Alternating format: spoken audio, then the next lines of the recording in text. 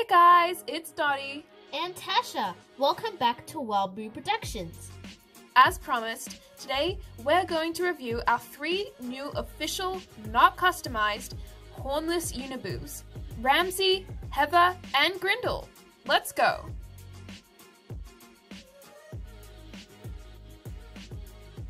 Grindal, my first dragon since Anora, and I love dragons. I love Grindal especially because of his colours. Red, black, and gold. My favourites. Some interesting things to note are the lack of nostrils and paw details, following the trend from Anora. It's a little sad Ty isn't giving as much detail to the dragons anymore, but it's okay considering that these details are hardly noticeable.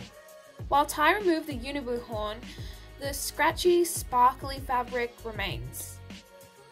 I really wish it was replaced with the soft, shimmery fabric instead, because it means you don't get an exfoliation when you want to hug.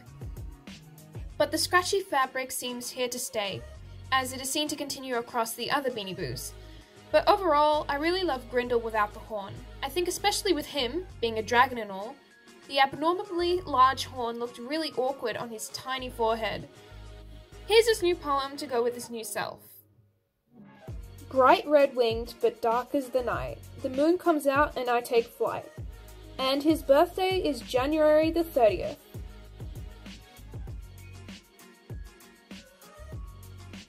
What I really liked about Ramsey was his colourful mane and the fact that he was really cute as well. He's got natural coloured fur, except for the rainbow, which makes him really unique. Although, like my sister Dottie said, the scratchy material is a bit of a downside. It features on his ears. For some reason, this Ramsey still has the old version of the poem on his tag, which matches him if he had the horn. There is an updated Ramsey poem, which Dottie took a photo of in the store, so I can read that to you guys. I always tried to clear my head before it's time to go to bed, but I see lions when I sleep. I count them instead of sheep. And his birthday is August the 16th.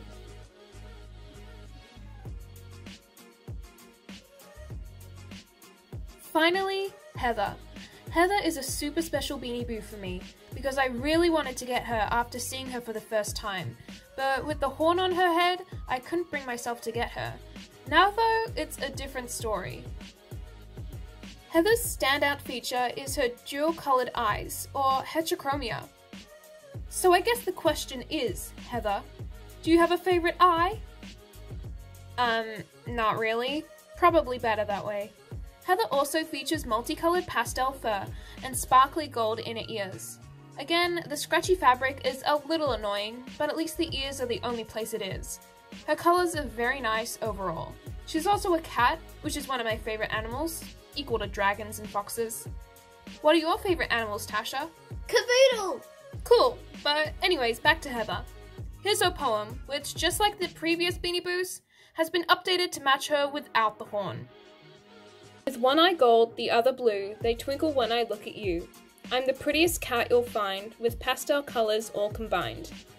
And Heather's birthday is on April the 26th. Well, we hoped you enjoyed our review on our newest Beanie Boos. Make sure to keep an eye out in store for these guys. I'm sure many Beanie Boo collectors will be grateful to see Uniboos without their horns. Also, if you want to see our initial reaction to finding these guys, and a more in-depth talk about the Uniboo redesigns, check out the link in the description below for that video. If you liked this video, show your support by hitting the like button. Want to join the wild ones? Subscribe to our channel to join us. As always, stay wild, wild ones. Bye! Bye.